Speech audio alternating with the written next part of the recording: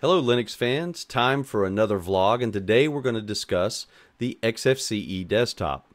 Now, I have no issues whatsoever with XFCE, and part of this vlog is kind of to discuss really a discovery process I've been going through with XFCE, and I guess my newfound appreciation for XFCE as a potential mainstay desktop. Now, I've done videos in the past on the Whisker menu and some of the merits of XFCE, but really and truly it's never been in my spotlight when it comes time for me to make a distro hop.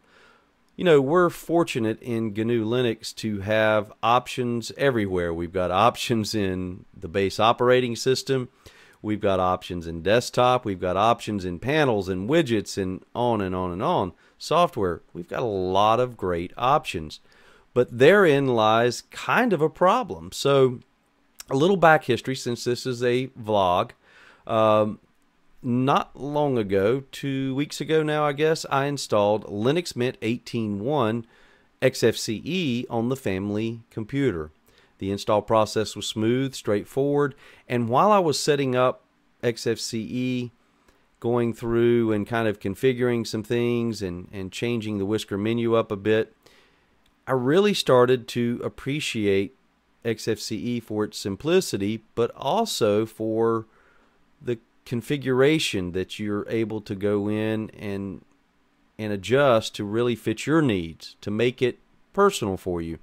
And at first glance, you don't see all of that in XFCE.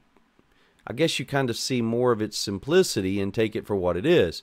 But like I said, it's starting to get, for me at least, more of the spotlight, and that causes kind of a problem because for those of you who know me and follow the channel, you know that I am prone to hopping from one distro and desktop to another pretty frequently. Now currently on my main partition I have K-Revenge, and I bring that up simply because KDE, if I were to rank desktops, my personal ranking, and I would love to hear, and I've seen this ranking before in another video on Linux Quest where you folks ranked your desktops. But if I were to rank my favorite desktops over, say, the last 6 months or year, right now KDE would be number one. I would have probably a toss-up between GNOME or GNOME, whichever way you prefer to say it, and maybe Budgie. And see, that's where things get more complicated, because I think also Mate might be in the number 2 slot. It's really a toss-up there.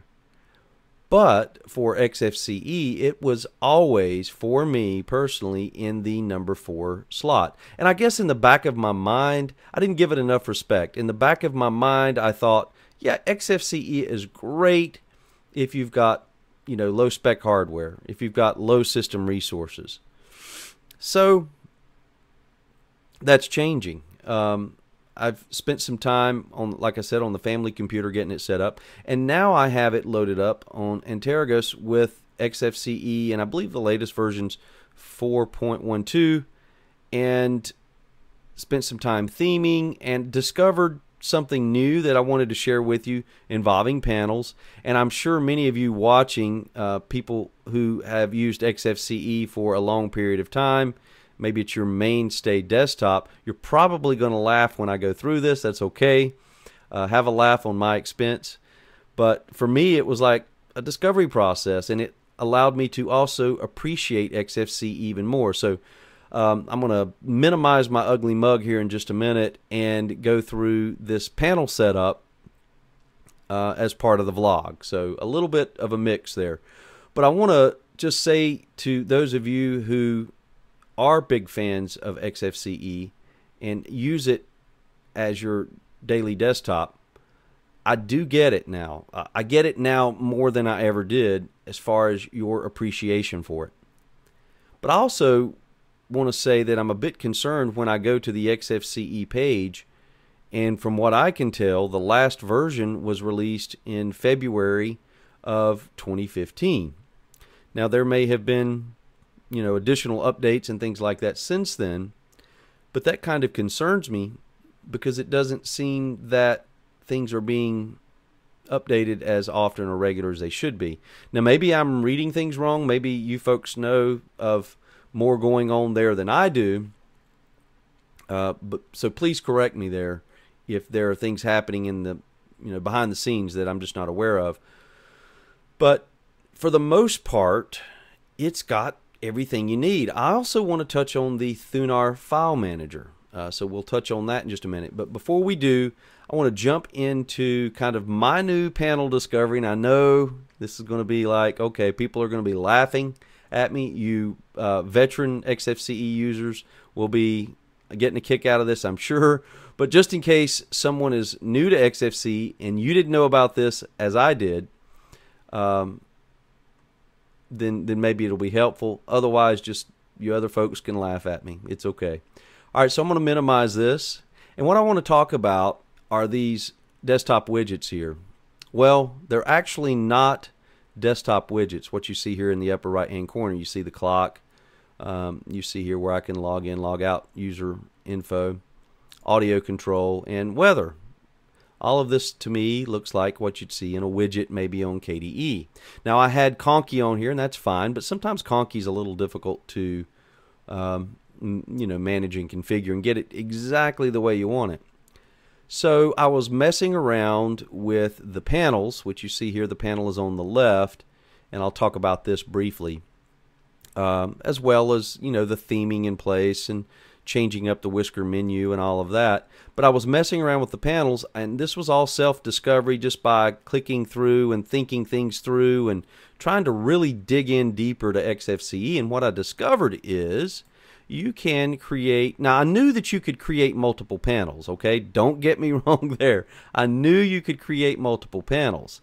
But what I want to do, I'm going to go into panel preferences, and right now I've currently got 4 panels in place.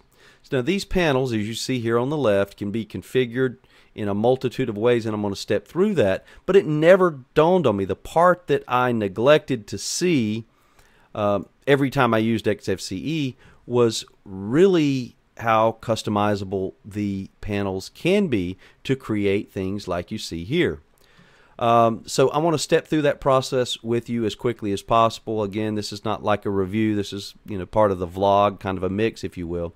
So what I'm going to do first is I'm going to create, and again, if you XFCE veterans are familiar with this, fast forward or move on or whatever, because you'll know exactly what I'm doing here. So I'm going to create a new panel, and we'll see that over here on the left. And when you create a panel or you go in to edit a panel, you'll notice a red line around it, meaning you're in edit mode, if you will. So you've got 3 tabs here for options after you've created the panel. You could create horizontal, vertical, or desk bar. Desk bar is what we have here, and it allows the font or any writing or anything, text or anything like that, to show horizontally as it should so that you could read it properly. So I like that desk bar option. So you could go a vertical with it if you had a specific item that you wanted to add to it and give it some form of different look there vertically as opposed to horizontally. But we're going to go with horizontal. We're going to skip over span monitors, lock panel. We don't want to lock anything now. And then here we're going to choose automatically hide the panel. Right now never is default, but we want to choose intelligent hide. So we'll choose that for now. And you could also change the row size. For the purposes of recording here, I'm going to actually bump it up just so that you can see how large you could go with that. Now we'll take it back down to a more manageable 30, let's go 36. Now the size is going to vary depending on your resolution and things like that as far as how large it looks. Number of rows, we're going to keep it at 1. And then we're going to uncheck automatically increase the length. And now you can control, if you wanted to go all the way, you could. And you could add that to the very bottom and have 2 panels. Or you could have one on the top and one on the bottom. Just an example of what you can do with that. So we're going to bump that up to about 10 for now. Next we'll go to appearance. Here you could choose solid color and then change those colors. You could give it any type of custom color that fits your needs for your particular theming, things like that. And here you can adjust the alpha or the transparency. So we're going to take that transparency all the way down in this case. Next, we're going to go to items. So items, think of them as, well, they could be notifiers, they could be kind of applets, if you will, that pertain to certain groups of information, such as we have here for audio or log out or clock, things like that. Now you can install additional items or plugins, and let me move this out of the way here. And so you'll see here kind of a list, and I don't have a tremendous number. Most of these were default on the install. For the purposes of the video, we're going to install the Power Manager plugin. So we'll click Add. Now what you're going to see here, actually, is that the one I wanted? Okay, that's not the one I wanted. So we're going to remove that. And now we're going to go up here and we're going to install the battery monitor. So we're going to add that. Now you'll see here at first all you see is this bar that's popped up. So we'll go ahead and click close, and now you're going to see here what's added to this particular panel. We'll highlight that, and now you've got properties here that you can go in and adjust. So here you could change the low percentage, critical percentage. You could even add commands here for whatever action you want to take place when you reach that level, that's pretty in depth. Next we'll go to bar color. So if you wanted to change this to, let's say, a bluish green or purple or whatever that, green. There we go, dark green. How'd I miss that? Anyway, we'll go to dark green. You could change that. And then next up is display. So right now we just have the bar. We want to display the label, the icon, although it's a horrendous looking icon, the display time, display power, percentage, and I'm just going to turn everything on here. Not that you're going to see everything in this particular scenario, but you could if you had everything set up and this thing was running on battery as opposed to being plugged in. So we'll close this out, and now what we see here is the makings of our desktop widget, if you will. Now I'm not going to keep this. To me, this doesn't look good. This icon's too large and it's just not configured properly. This is just not what I would use. I'm just using this for the purposes of illustration. Alright, so once you've got everything, you could right click, you could go to properties again and change things that you don't like. So let's say we do not want the icon because it's just unattractive. Maybe we do not want the bar and we want to stay with the icon. So there's your example. The next thing we're going to do is we're going to go back over to display, and if we've got this positioned where we want it, because you could put this anywhere, so we could have it down here, but in this case I'm going to add it here. Let's go ahead and increase that length just a little more to make it even. Okay, that's way out of sorts. 11, let's see, 10. There we go. And then once you're happy with where it's placed and everything that's on there, you can hit lock panel. And now we'll close that out. Now you wanted to turn on intelligent hide or IntelliHide because when you launch into a folder or your web browser or any other application, you do not want these panels, and I keep wanting to call them widgets, these panels to remain on top, so they will intelligently hide away. Now it's not perfect. Sometimes things don't come back as quickly as they should, and then sometimes under certain operations you'll notice that they'll come to the top, to the foreground, and it's not until you click the main title bar that they go away.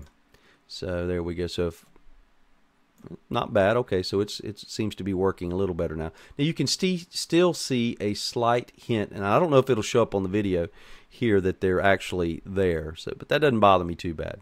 All right, so we're going to go ahead and close this out. But that's how I have been setting up these custom looking widgets, I'm going to call them here, but they're actually panels. So that was cool to see. That was fun. Also, the whisker menu, what can I say? I love it. Highly configurable. You can put the main categories that we see here from the left to the right. And again, I don't want this to be a review, but that's, to me, a huge... I think without the whisker menu in place, with their straightforward standard menu, it would just be a little too bland and probably wouldn't keep my interest. And then again, with the panel here being just highly configurable, as you can see from this. The last thing I really want to talk about here is Thunar. So Thunar has become, for me, my second favorite file manager. Now, most of you who follow Linux Quest, you know that I'm a huge fan of the Dolphin file manager. I think it's better than really anything out there on any OS. I truly do. What I like about Thunar is its clean, simple interface, but it has a good mix of options here in place to allow you to do the things that I like to do when I'm setting up my file manager. So, you know, you can adjust the size of the icons, things like that for the looks department. But then you can turn on things such as single click, adjust the delay before it opens, set up your middle click if you have a mouse wheel or something like that, folder permissions, volume management, adjust the display as far as text beside icons, things like that, choose the format. You've got everything you need here in place with a right-click menu.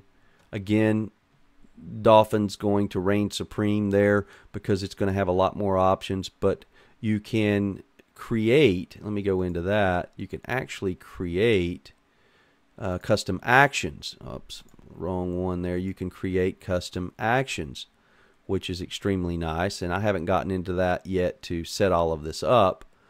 But the more I use Thunar, the more I really, really appreciate it for what it is, and it has become my #2 favorite. So you're always working with, you know, your app launcher, you're always working with your file manager within your desktop, whatever your given desktop is. And so if you don't like the file manager, sure, within GNU Linux you can install another one, but it doesn't always transfer over well. There's sometimes things can get a little wonky when you do that. So, all right, so I want to wrap all of this up. Don't want to go too long with this vlog, but so when you combine a very nice app launcher within the Whisker menu, highly configurable, and the discovery of newer things like using panels in ways I really never thought about before, combined with my newfound appreciation for Thunar, and let's not forget the speed, and really the ease of theming, you combine all of that, and how can you not like it? How can you not appreciate it? It does concern me a little bit, but that it seems like things are not being updated at a rate that, you know, I'd like to see them. And there are some ideas I would have there in place as far as aesthetics, but overall, I'm really enjoying this. Am I going to put this in the #1 slot, you know, to overtake KDE? Probably not. But I could see that this has moved to #3, or I don't know, possibly #2 for me. And hey, next week I could be talking about Cinnamon, which is in last place for me. I've had issues with Cinnamon in the past. I know many of you really, really love Cinnamon, and I respect that. I don't like the app launcher for Cinnamon, and I think that there are things that are definitely improving within Cinnamon. And who knows, in 3 weeks, 3 months, or whatever, I could be doing another vlog saying, wow, I've really found some things I love in Cinnamon now. I don't foresee that happening, but I just felt obligated to give the folks at XFCE a shout out, the people who are involved in that, to say, hey, I appreciate what you've done. I appreciate it more now than I ever did, and so just kind of wanted to talk about it. So share your thoughts on XFCE. If this has helped you with the panels, setting them up more like a desktop widget, let me know that, hey, this helped you, or that you know, this was new to you as well. Hopefully I'm not the only one that this was kind of a newfound discovery for. And so I hope this helps in some way. If only you just got a laugh out of me, then that's okay. Or a laugh at me, that's okay too. So, all right, that's it for now, and we will check you later.